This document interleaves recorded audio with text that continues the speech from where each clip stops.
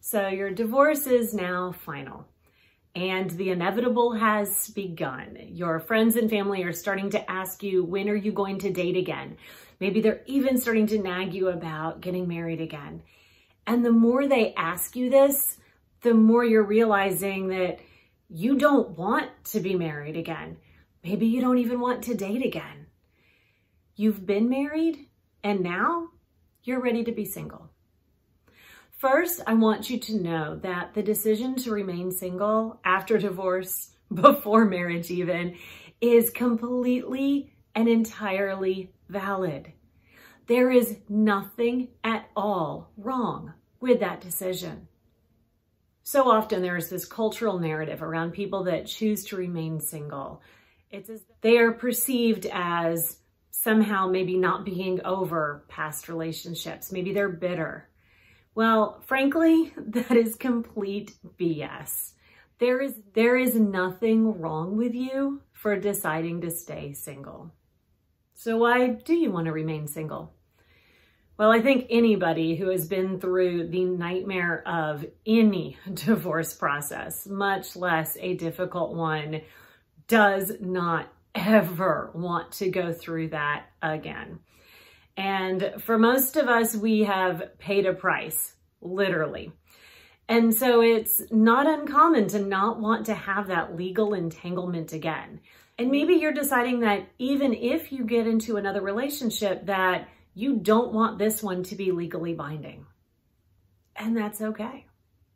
And that's okay. For so many of us, we got married originally because it was what we were supposed to do. Or maybe you wanted to have children and you wanted them to be born and grow up in the context of a marriage.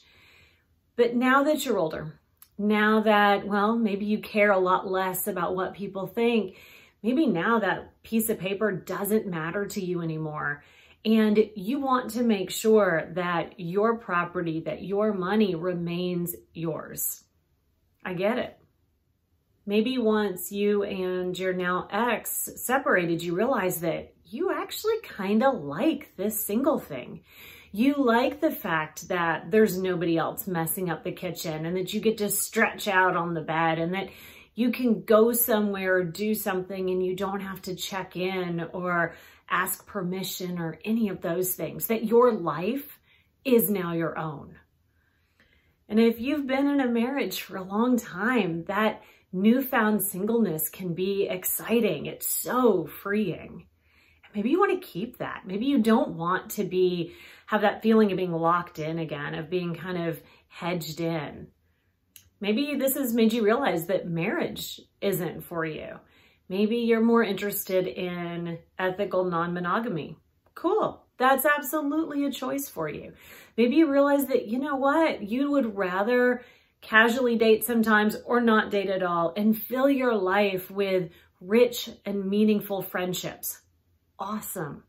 There is nothing that says that marriage is one size fits all. You don't have to be partnered. You don't have to be partnered in a certain way. You can sculpt your life to fit what you want.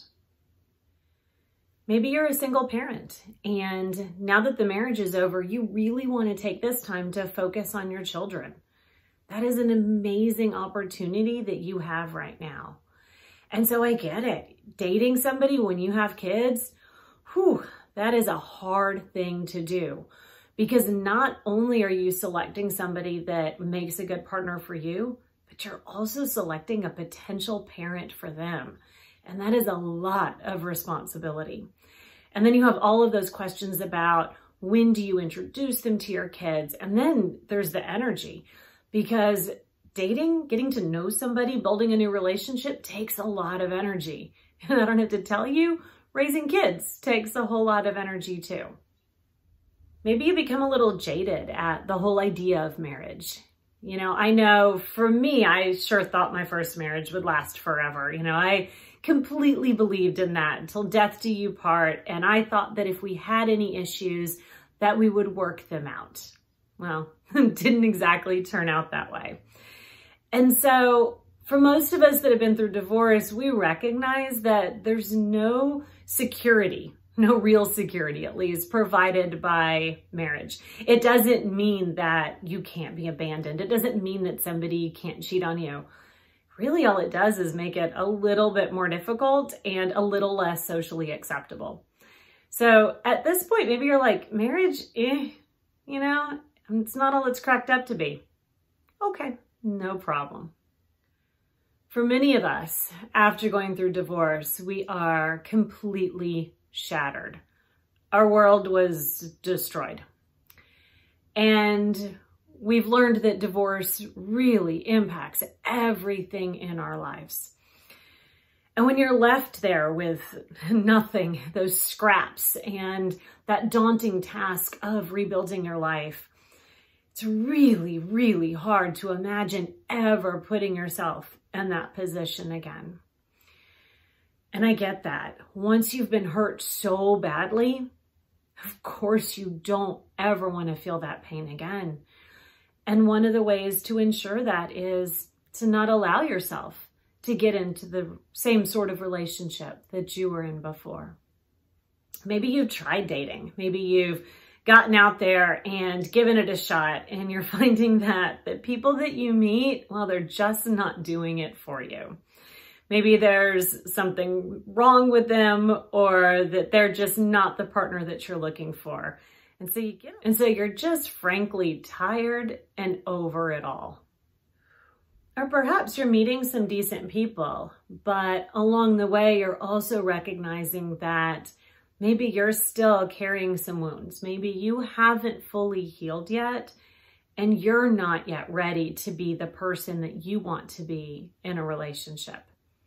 So perhaps you want to stay single, at least for now, so that you can really focus on yourself, that you can do that growth, that you can heal those wounds, so that you can become everything that you want to be without having to worry about being what somebody else wants you to be.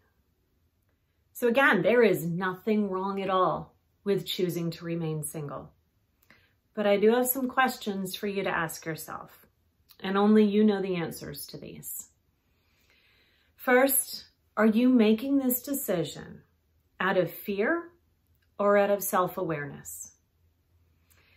The decision can look the same, but the motivation behind it can be very different, and the outcomes of that can be very different. So here's what I mean by that.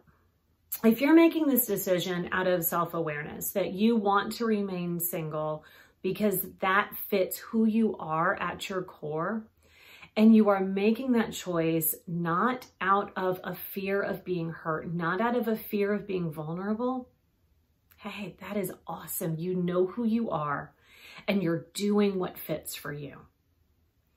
But if you are making this decision only because taking the risk of letting somebody in is too scary, that might be something to look at. Because what can happen is when we've been hurt, sometimes we desperately want somebody to be with us. We want love. We want partnership.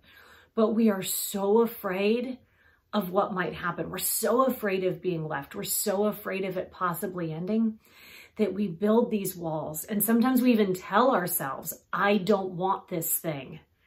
But it's not that we don't want it. It's that we don't want to lose it. So just be very clear with yourself why you're making this choice. Is it fear? Or is it because you know yourself? I also want you to ask yourself if you are withdrawing from life. And that's a hard one. You don't have to have a romantic relationship in any way, shape, or form in order to have a fulfilling, happy, complete life. But I would say you cannot have a fulfilling, happy, and complete life if you're not letting anybody in. Do you have relationships, non-romantic ones, with people that know you, with people that you have an intimate connection with, that you're willing to be vulnerable with? That is important. So make sure that even though you are shunning romantic relationships, that you're not shunning life. And then finally, the last question. Are you allowing yourself permission to change your mind. Right now, single is what works for you.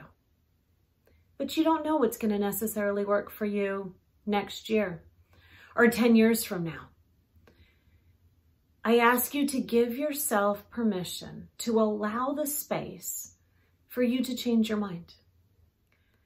After all, you probably once thought that your marriage would never end, yet it did. So don't be so sure about what is around the next corner.